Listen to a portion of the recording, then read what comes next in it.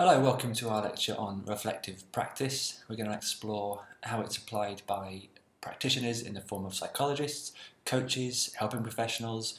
Obviously, I'm a sports psychologist, so I'm going to speak from that perspective for the main part. But reflective practice is meant to permeate the entire career of most helping professions. So we're going to look at how it's used and how it can help us not only to improve our practice, but also to improve the reporting of our practice, so that we can, over time, be more accountable and, as I say, actually deliberately improve as we develop as practitioners. We're going to explore a couple of things really, whether this thing called reflection or reflective practice actually does enhance performance, because there's a lot of people who kind of find it cumbersome and would like to have a proper randomised control trial to prove that it's worthwhile doing. I'm not sure that exists yet, but it would be good if it were to come about. We have reflection versus reflective practice, and they're slightly different, and we'll explore each of those two things. And then we'll start to explore how that can help us to become a better practitioner, and also, for the students watching, to gain better marks in assignments, because obviously that's important. And let's not forget those assignments are meant to reflect what will help you in real life afterwards. So this is something which will, in my opinion, help you in real life, but also can be used quite explicitly to make sure you're picking up marks in assignments. We want to define what these things are, look at any relationship between reflection and reflective practice, look at the attributes, the components of reflection and reflective practice, and just start to see how it might be done and what the barriers might be to it, all the time with a mind just to say, how can I report on reflective practice? Because one of the observations people make is that they feel like they are a reflective person and they feel like they do analyse, but actually reporting that for someone else, a supervisor, an assessor, whatever it might be, is much harder. So we're going to look at ways of actually bringing that to the surface and making it reportable, making it accountable. So when it was starting to become recognised in sports psychology in the sort of early 2000s, we had some good writing happen, and you'll see our key reading also addresses this. As the field of sports psychology continues to evolve, attention is shifting from what techniques work to a focus on the processes and factors that influence the effectiveness or ineffectiveness of delivery. And actually I think that's still happening, and to a large extent many degree courses still focus on what we do with clients in terms of the techniques we might offer them, but those techniques can be rendered relatively useless if there's a breakdown in the relationship, breakdown in communication, breakdown in the motivation to actually go and do those techniques or make those life changes. So reflective practice is a way of looking back at yourself as the main instrument of change and looking at ways that you could be more effective. So a different way of writing the similar sort of stuff, you've got Podolkowski et al. Emphasise the importance of managing yourself as the main instrument in your practice or instrument of change. And they argue that by paying attention to yourself, thoughtfully analysing your consultations or service delivery, and being aware of limitations, your own kind of biases and conflicts and self-interests, prejudices even frustrations, practitioners are in a better position to actually manage themselves and become a better instrument of change, effectively. And one of the things that I reflect on quite often is that by being reflective, you move the noticing of potential problems from after the event to in the moment. So that's an important transition to make so that you can actually prevent difficulties, awkward moments from ever occurring. And if any of you are ever lucky enough to see me kind of in a consultation or in practice, there are moments where I'm kind of both listening and contemplating something important, and you can sort of tell that I'm trying to do a lot of stuff in my head at once, and that's because I'm often noticing there could be an important point coming up or an important question to ask, perhaps a tension between two different states of mind or different points of view, and actually identifying those and being able to navigate them is a key skill of a psychologist, and it's not something you're born with. It's not something you only learn by osmosis. You need to be out there practicing, but also analysing that practice. And if you can bring forward that noticing and analysing into the moment, so it's not happening afterwards, that to me is the power of developing what I call a reflective engine, something which is capable of doing that quickly and efficiently without stopping you from being in the moment. So the idea is there are two types of learners. Of course, if you've ever spoken to me, you'll hear that I'm quite hesitant around learning theories that classify people into types, but it might be that there are types of learning, for example, so information, and this is how often we enter university, looking for facts and patterns and things that we can memorise and simply regurgitate. And they're quite mechanical, and a lot of knowledge in the world, especially the sort of trivial pursuit type questions, are things you can memorise, regurgitate, no problem. But there's also this type of learning or knowledge where you learn processes and understanding and meaning and how meaning is constructed in moments or by people. And there's an awful lot of discrepancies and difficulties and contradictions in that, but that is how people are. And often you could argue that seeking the sort of hard facts that are memorised and stable over time is to misconstrue what psychology is. So there's a kind of attempt to be able to navigate through uncertain territory, uncertain ground, which I think is what university tries to teach you about higher learning.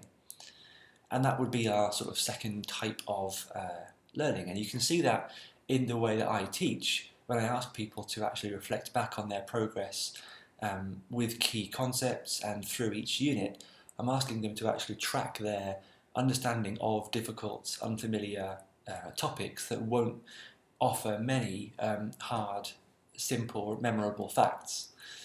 And even sometimes the way you interpret those seemingly hard facts can change and make the story look quite different. And you'll see that sometimes when people come at the same topic from different perspectives. They might even cite the same studies, same findings, but from a different angle. So psychology is complex. There's very little hard ground to stand on, and the trick is to be able to navigate within that. The second you start looking for the hard facts, you're normally setting yourself up to fail. So, oftentimes research shows that deep learning is better served by reflective practice. So whereas rote learning, repetition helps us to learn facts, actually going back and analysing and trying to bring from implicit to explicit, trying to explicate key decisions and key thoughts, is a vital aspect in being better able to navigate difficult, uncertain territory. So, first of all, what is reflection? It's just simply a thought process, and I think to a large extent most people have some tendency to reflect and stop and think back about what happened. It's probably a sad state in life when you never need to stop and think, did I do the right thing there? What happened? Why did that happen? Etc.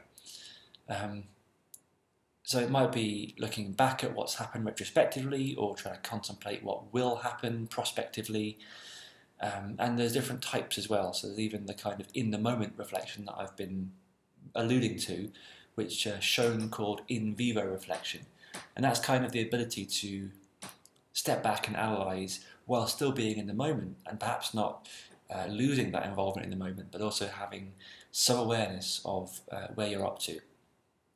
And I often, that uses the reference here to the artistry of professional practice, but I often say actually if we could consistently explicate this and have a language and have frameworks and theories for good practice, and people were able to share those conversations and those thoughts, I suspect it would stop looking like magical, artistic, who knows how to explain that, and it would start to look a lot more like a sort of scientific process.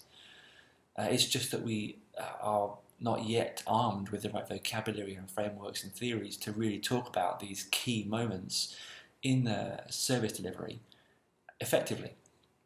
So it does look like magic, and there's that kind of famous quote, any sufficiently advanced technology will appear to the uneducated as magic. And that's probably a good explanation of what happens in here, I think. It can be something you do to self-assess and to try and judge your own competence, which is often a key part of assessments or registration protocols, where you try and show some awareness that you know you're maybe not there yet, but quite good. And it's often a mistake, therefore, when people say, of course, they're brilliant 10 out of 10 for everything, because it's a clear sign they haven't really reflected properly. It's a good way of identifying your own progress in learning and your own kind of next most useful things to learn, and therefore your own development needs. And that's why reflective practice is often positioned as vital to CPD, or continuing professional development. So once school and university and even supervised practice have run out, you're really left with mentoring and reflective practice as your main instruments. And the textbooks may not help, and there's plenty of information out there, but actually the main thing you'll be doing is working, getting experience, reflecting on that experience. If you're lucky, you'll have a good mentor who you can share some ideas with. But the one thing you've almost definitely got, because it's kind of unavoidable, is some reflective practice.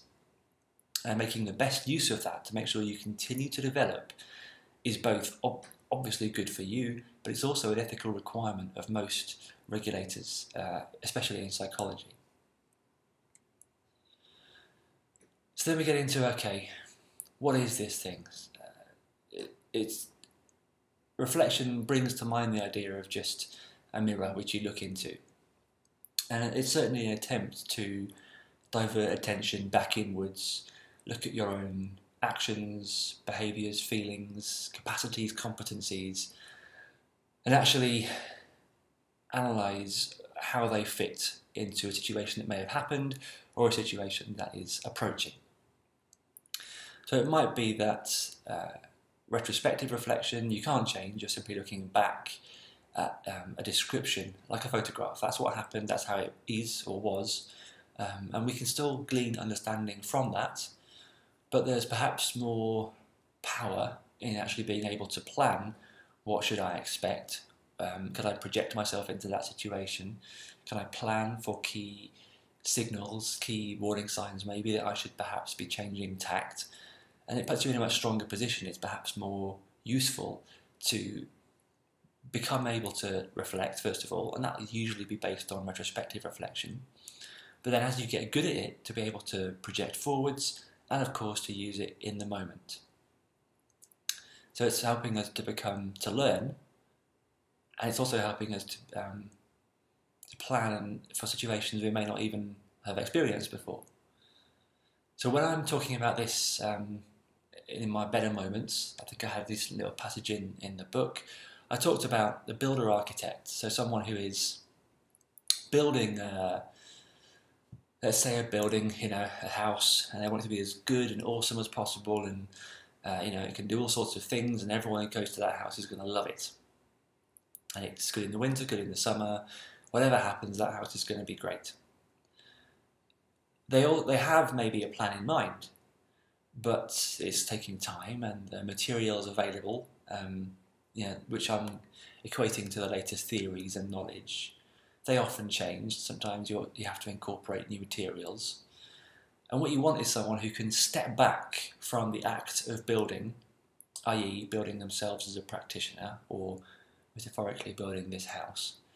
Step back, take a look at where they're up to, what they planned, what's available, how things are going, and they're actually able to change the plans and change the way the house is growing and building to make it better. And it's something which may never end. Let's just say it's an ongoing process. So you're building your own capacity and propensity and skills to become an awesome, most maximally capable practitioner. And I'd probably argue not just good at one thing or one style, but actually able to adapt to whatever group is put in front of you. So you have this idea of someone who's both doing and also stepping back and analysing, and with the plans and able to change the plans. And that to me is a nice metaphor for what you're doing with reflecting. You're building something, but you step back, check, you view what you've got, you view your plans, and you change and adapt accordingly. So if we just focus on trying to define reflection before we define reflective practice, reflection might be an activity in which people recapture their experience, think about it, mull over it. And I think most of us do that in some capacity. And then we're just talking about formalizing it and recording it. And you might say, okay, through reflection, analysis, we strive to understand the experience. And that's at the very heart of human psychology. We strive to be able to know that we can influence the world in important ways, and we can achieve the outcomes we want in our little environment. And to do that, we analyse experiences.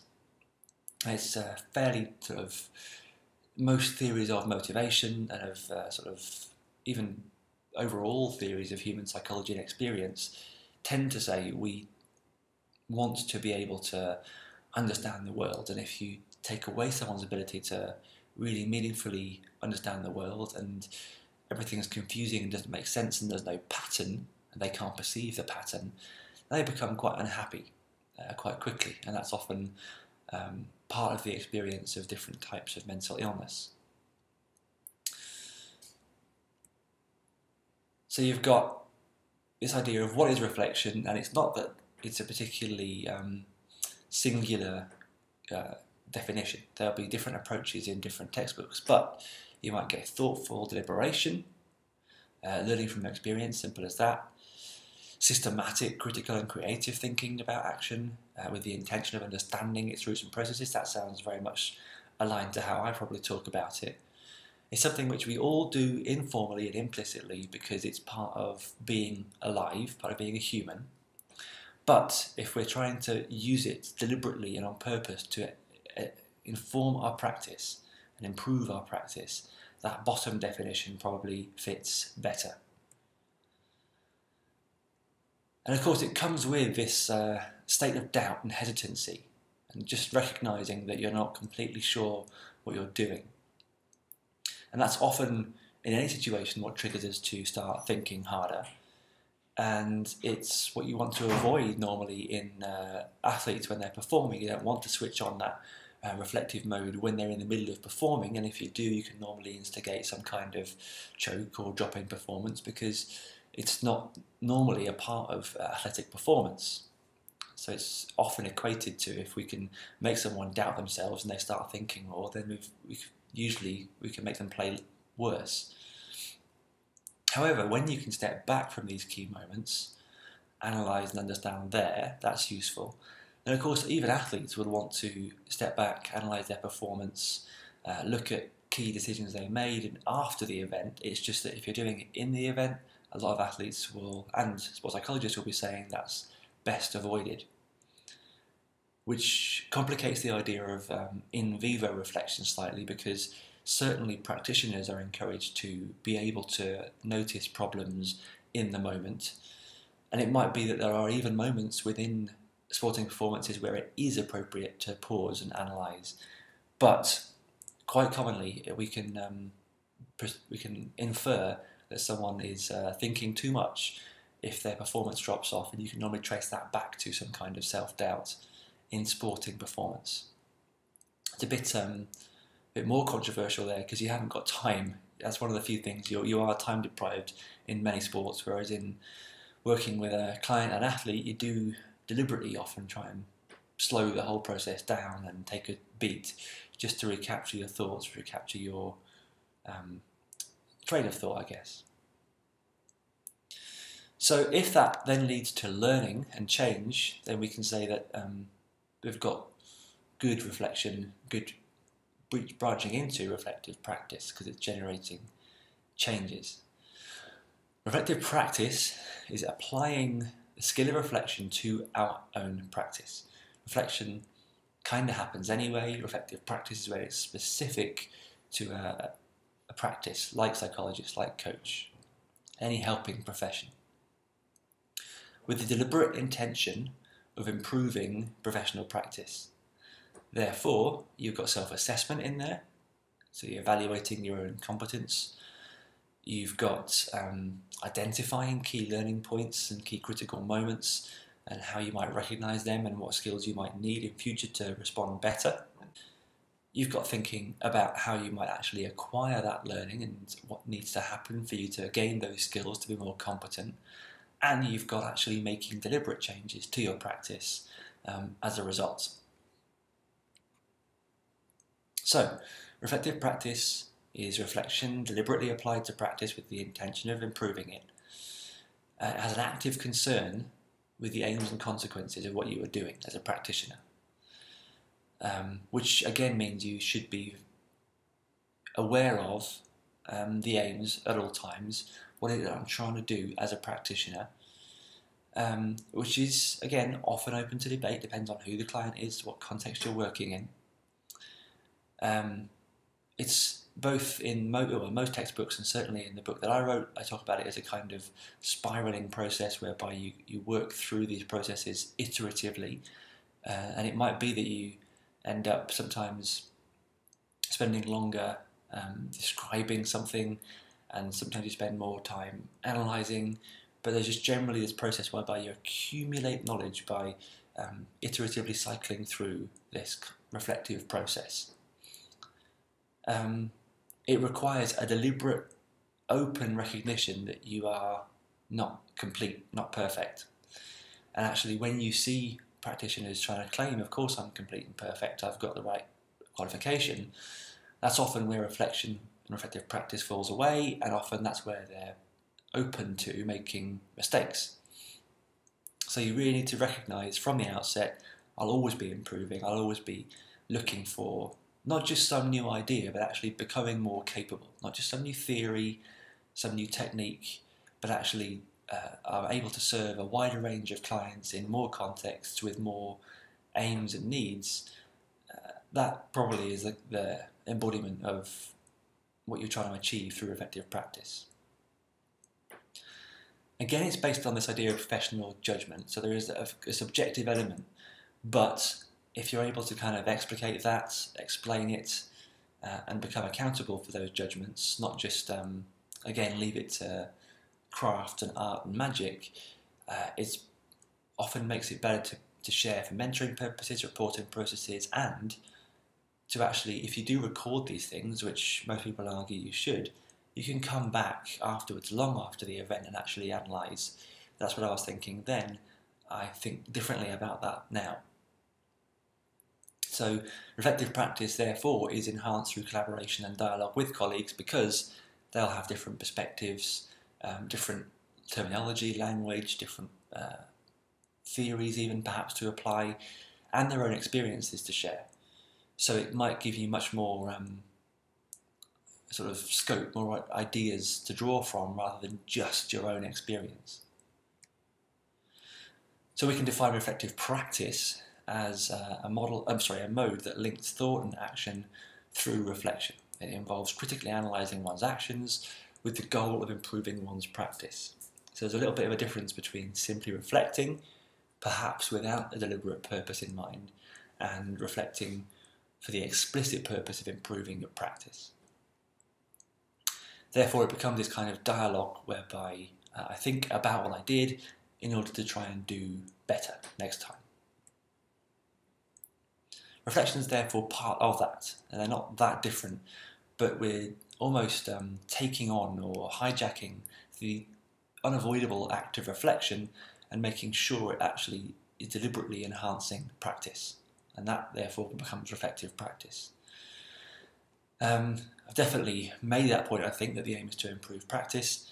I guess reflection might allow us just to mull and think without always coming back to practice. It might be some other life lesson we're trying to extract, or it may simply be something fun when there's nothing good on TV, just to mull over things. However, if it becomes something you're deliberately working on your own practice, then we have reflective practice. And here we're talking about that act of being able to resolve uncertainty. So on the one hand, I think it's important to simply accept uncertainty as part of the job, but is easier to accept when you know that you actually have something to fight back with, some chance of one day resolving uncertainty, because you're constantly analysing, constantly learning and improving. So in a very simplistic sense, if you look at where you're going and look at where you are and then where you've been, it may be you can identify patterns, trends, even just attributes and properties of situations that gradually enable us, and this is kind of the idea of experience and wisdom accumulating, and it's perfectly possible to gain and improve without doing this deliberately, but the nature of the job and the ethical requirements require us to be doing this on purpose, and so we just take something which could be left to chance, could be left to accident, and we do it on purpose, and we do it with the idea of making sure we're getting better as a psychologist. So the identified benefits, which some have been sort of picked out in research, some are simply still assertions that this theoretically makes sense. It should, by the way it's designed really, improve the quality of our performance as a practitioner and improve our practice. It should allow us to be slightly more objective in evaluating our practice, because you would be amazed how many case studies from quite advanced practitioners simply say, I feel it went well, I feel I'm a good psychologist, which isn't really the level of accountability we need. You can't really audit someone's feelings, but if they can put it into words slightly more objectively and say, well, based on these criteria, these goals were met, these other things might not have been quite as I intended, it's much more open and accountable, and therefore the lessons for the future are easier to extract. Just simply saying, I feel it went well, short circuits all of that, and it doesn't demonstrate the critical thinking, reflective practice that university assignments require, and usually that we expect of someone doing a difficult job like practicing sports psychology. It also helps us to identify our strengths, and so it may be that we're better able to sell our service, for example, and know when to apply those skills. So it's not all about looking for what's wrong. It should, by giving us this better understanding of how we work and what might be our weaknesses, for example, and giving us a better vocabulary, it should improve our professional judgment, our ability, and that's sometimes also called contextual intelligence, where you're walking into these situations and you don't always know what to look for. And so sometimes you walk into a new team, new club, and with a good experience, you may have more chance of knowing what to do. But if you've actually explicitly analysed all your previous experiences and you know typical, reliable signs of how things work in a club, that may actually be much more useful information. So your professional judgment in key moments, when you're brand new or when some problem occurs, you may actually make better decisions. You have a better gut, basically. And that's one of the key things I return to quite often, is that by doing this deliberately, you actually improve your heuristics and your rules of thumb, so that you, without always knowing it, make better decisions. And that's been earned because you analysed how you operated in the past. Of course, we learn from mistakes and successes, which is not a given. Again, it can't just be left to chance that that's going to happen. And of course, therefore, we can plan for the future and actually identify, I know now that if I see these circumstances, I should change tactic, or in these circumstances, what I used to do doesn't work. And that, of course, is extremely valuable information. Generally speaking, we are constantly reflecting, just on the drive home, sometimes just talking about what happened with a friend. It's often just something unavoidable, but to do it on purpose with the intention of improving your practice, that's reflective practice. So we're then talking about kind of hijacking that process, which is happening anyway, and capturing it for recording purposes and analysing it to make it reflective practice. So you might simply try and extract from the conversation with a friend some deliberate outcome, some lesson, rather than simply describing. You could push for understanding of why something happened and some actions you could take to recognise it better, to prevent it from happening in future. Same for just sort of idle thinking when you're driving and you haven't got anything else to do. It could just be that you make a mental note, so when you get home, just jot something down. I'll make sure that I extract a learning from this reflection that I was, again, unavoidably doing. And if it's leading to key things to explore, key lessons, key things to change, then the chances are it's going to prove useful. The way it's typically done, and I'll show you some reflective cycles in a minute, is to use some sort of template, and that does involve writing things down, and that's where people often trip up because it's viewed as being quite tedious. It might be that you have something more kind of everyday, like recording into a dictaphone, or just keeping a very simple diary. You're supposed to keep records of every single session that you do with a client. So what would be wrong with simply having reflections and reflective practice within those? But what we see is the barriers to reflective practice tend to be people think it takes too much time, even though, as I say, record keeping is meant to be part of our practice. And if you didn't have records and someone needed to see them in difficult circumstances, that could be a problem. There remains a preconception that it's just not worth doing, and maybe textbook learning would have been enough.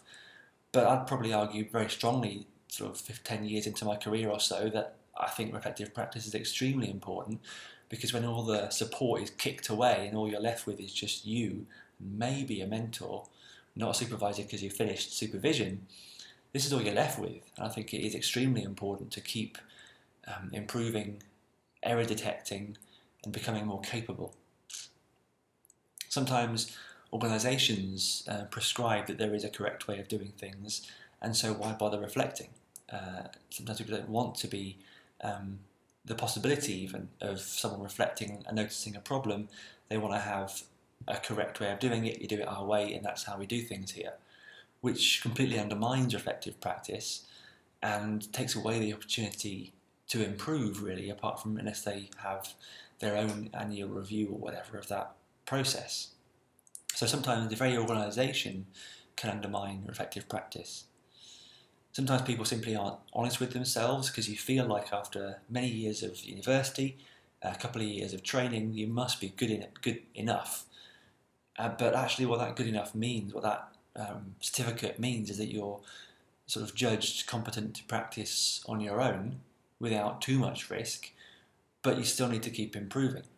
And if anyone kind of stops trying to improve, the chances are, in an ever-changing and evolving world, that they will eventually tip over into incompetent, having been adequate for a long time.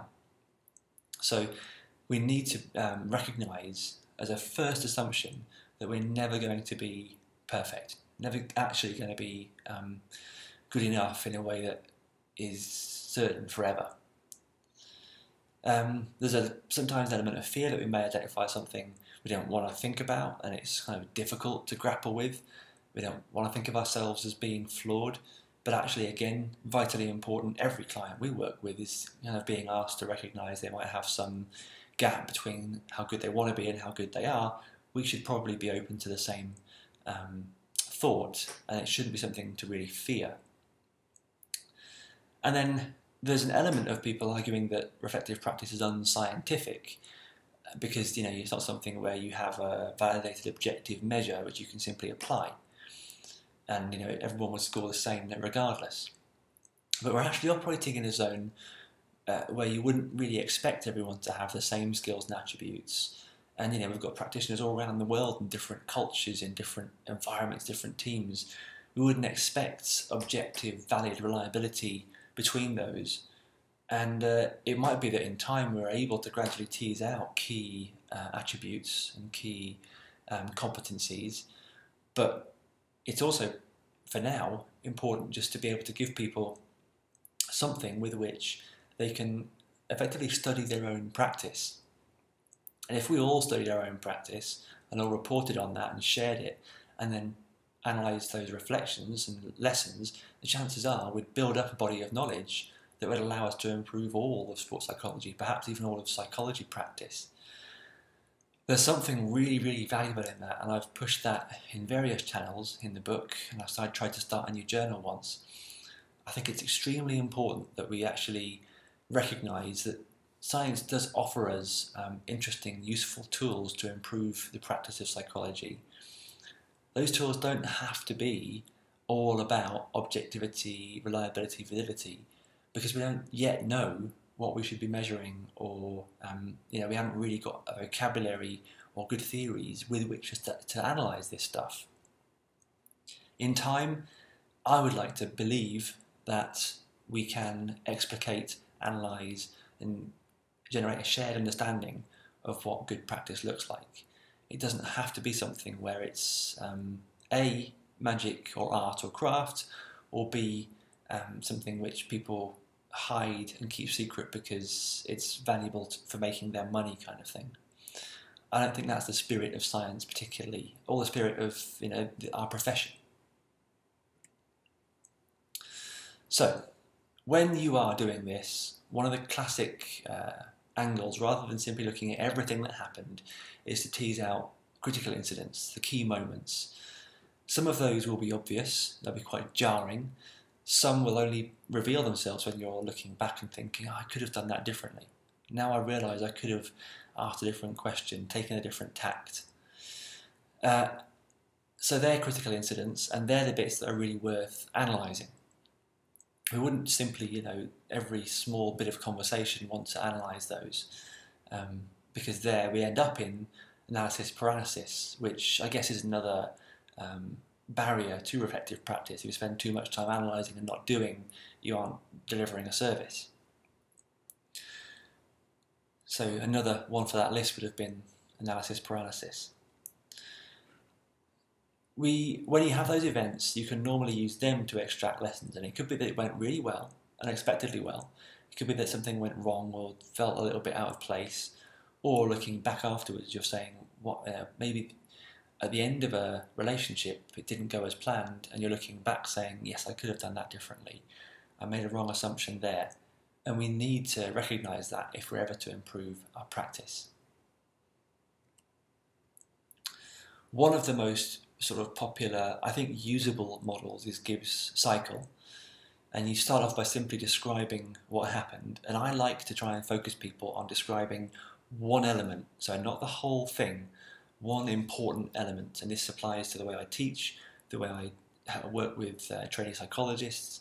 Tease out something critical, a critical incident, critical element. Describe that, and maybe you've only got 100 words or so. It doesn't need to be a lot. Then we try and transition into, okay, my initial reaction, my thoughts and feelings around that moment, that thing. Then we start to try and push into not just initial thoughts and feelings, but actually being slightly more objective and evaluate, by which we mean, can we tease out good or bad, which bits were good or bad, how good or bad. So we're trying to give kind of an appraisal of, a balanced appraisal of in what ways was this thing good or bad. That leads us into asking, why was this thing good or bad? How did that happen? And that's the analysis section. And each of these could be 100, 150 words. And if you've got an awful lot going on, I would recommend having more of these cycles, not really, really, really big passages of text. From the analysis, you should be able to tease out some key things which you could be changing, focusing on, learning, and that transitioned into an action plan of what you must do next, what you should learn, change, think about, research, so that you're then feeding into the next cycle. Okay, now I've got this new understanding, new knowledge, new capability. What's now happening? So it's explicitly designed as an iterative cyclical process. So these are some examples from my own case studies in 2007, I think, when I was finishing off my applied practice, and I had a meeting of players who had been injured, and it was quite intimidating, so I kind of felt out of my place doing what eventually turned into a kind of group psychology session, and not something I'd really done It reminded me of Alcoholics Anonymous, the way we were all just sharing and pouring our hearts out in this room. But it offered the guys this chance to, evaluation-wise, something they'd never been given the chance to do, and some really important shared lessons came out of that. So they felt reassured that other guys felt the same way, and I was able to sort of say, with your permission, can I feed this back into the management? And in the end, it was something which allowed us to instigate a couple of really good initiatives in the club. So that, for example, the players could come together when they were injured and travel to matches to still watch and still be involved, which isn't always typical. And those players might be able to have socials together or go to the rehab in the gym together, just so they weren't isolated when they were out for long periods of time. So it, in the end, led to a really good response and a really good support service. All of that writing there goes in the back and doesn't count towards my word count, and all that appears in my reporting was maybe just 40 words, 30 words there. And this is why you can use reflective practice not only to improve your practice, but to improve the way you write and to make sure you're picking up marks and assignments, because you can bring to the surface and explicate important decisions that otherwise were just made in the background and no one can understand or explore. And as a reader, that can be infuriating. You'll just turn the page going, where did that come from? Where's this big decision being made? If you can capture it in a reflective cycle, for example, then actually you don't need much in the text, and yet the reader can flip to the back and say, yes, I see why you did that, and there's no angst or doubt or magic. It's very clear why it was done. Even if the reader disagrees with what was done, at least they can see it, and it's clear. It would take quite a small-minded reader to read that and say, well, I disagree, I don't like that, I'm taking marks off. More often the marks are lost because no attempt was made to explain something really important. Likewise, different session, full reflective cycle, lots of detail, and then all we ended up with in the text was a line and a half, maybe 2 lines if you add it all up. So really important, really useful tool, I think, for improving practice, improving the whole profession. But for most of us, the next thing we're going to be doing is writing an assignment or a case study or an end of training summary of our practice, and that's where reflections and reflective cycles can be so useful. Capture them, use them, accumulate them over time, and then you can return to them when you're writing, and the key decision you made that may have just been lost in the background, you can actually explain to a reader without burning your word count. So, if you only have a certain number of words, you have to, in my opinion, be able to explain vital decisions and, for example, demonstrate that you can be critical not only about theories and research, but critical about your own practice. Then you need to somehow demonstrate that you can do that. And these cycles, whether it be Gibbs or Johns or another model, they allow you to demonstrate that you've analysed, identified weaknesses, and hopefully acted on those lessons learned. So you get better understanding, and you can demonstrate to someone, some stranger, that you've actually recognised that and acted on it, which is extremely powerful. So that's why I get quite passionate about reflective practice. The key reading I've identified for you is Elsa Anderson, Zoe Knowles, David Gilbourne. You've also got some good references here. Brendan Cropley is very good across the board, really, lots of good papers. But the one that I'm going to make you read is Anderson et al. And I'm hoping that that's really made it very clear why it's important, how it's important, and how the decision making that we've been focusing on is improved over time by reflective practice. Any questions, you know where to find me. Otherwise, I'll speak to you soon. Bye.